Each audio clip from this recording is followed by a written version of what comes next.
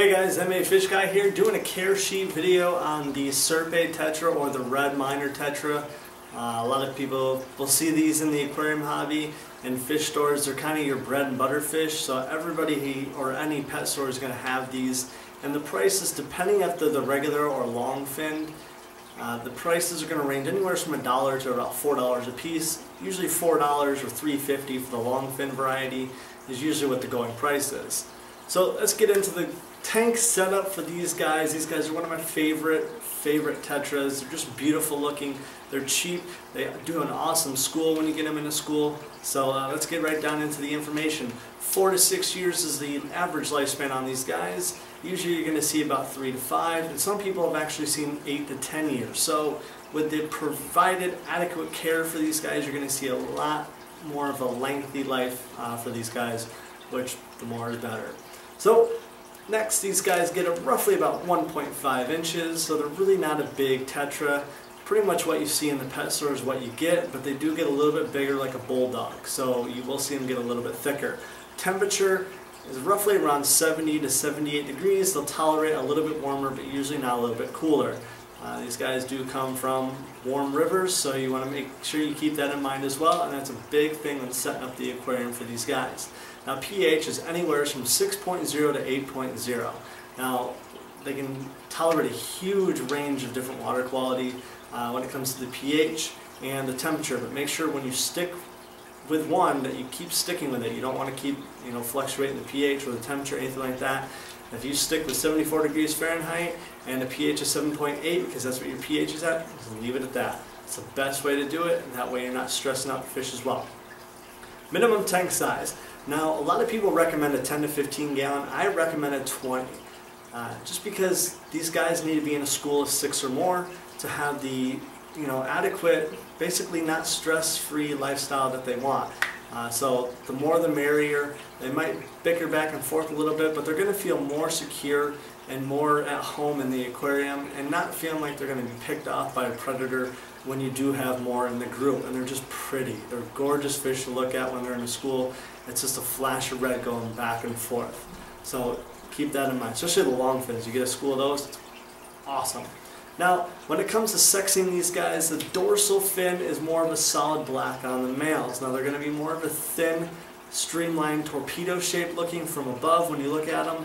And the females are going to be a little bit thicker, like that bulldog appearance I was telling you about. And they're going to have that lack of color that the male has in the anal fin.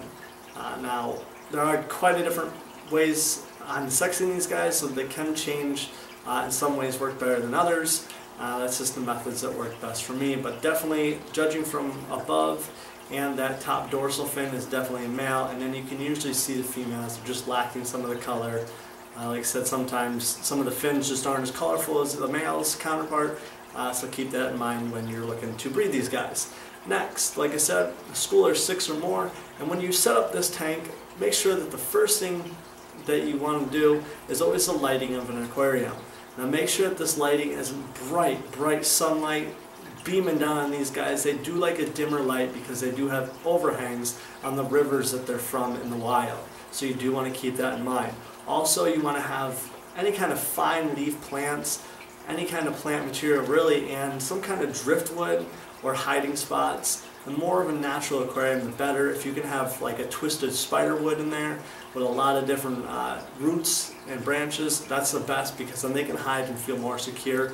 And also some kind of sandy substrate works best for me. Some people also use like a smaller crushed pebble, but the sand I find just works awesome, because then you can also measure basically the current of the water, because if you have too much current, it's going to push the sand around where it wouldn't with the gravel. And these guys like a sluggish to a slower moving water, just because that's pretty much what their natural environment from the river is. So you want to keep that in mind as well. And that's pretty much what you want to keep in mind when setting up an aquarium for any species of fish, is other fish that get along with them and their natural environment is the best way to do it. So if you're looking to breed these guys, now they are one of the said easiest or easier fish in the tetra family to breed.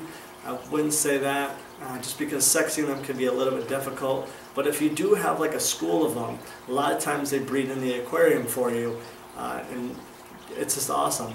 You don't even expect it. You come down and see a bunch of eggs all over the place, and boom, you got babies, you know, within a couple of days.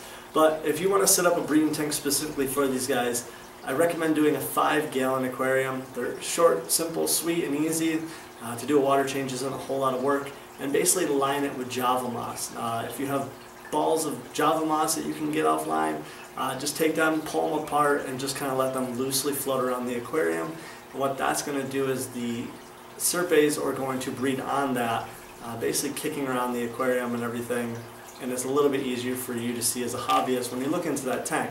Now next you want to keep the pH around 6.0 to 7.0, and usually the temperature about 74 degrees. That's usually the best and ideal way to keep it to get these guys to breed.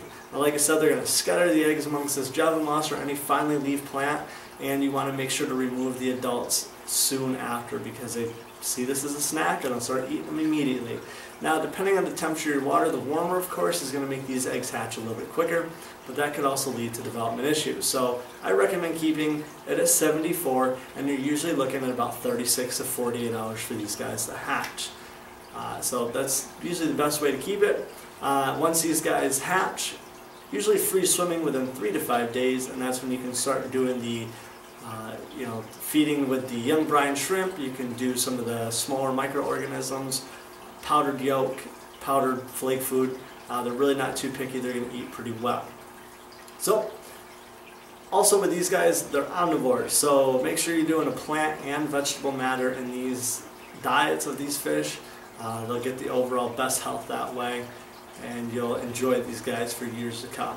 So if you have any questions, comments, concerns, please post it down below in the comments. Please like, subscribe, and share this video. You guys are helping me grow, and I really appreciate it. So thank you to all my subscribers and everyone watching this.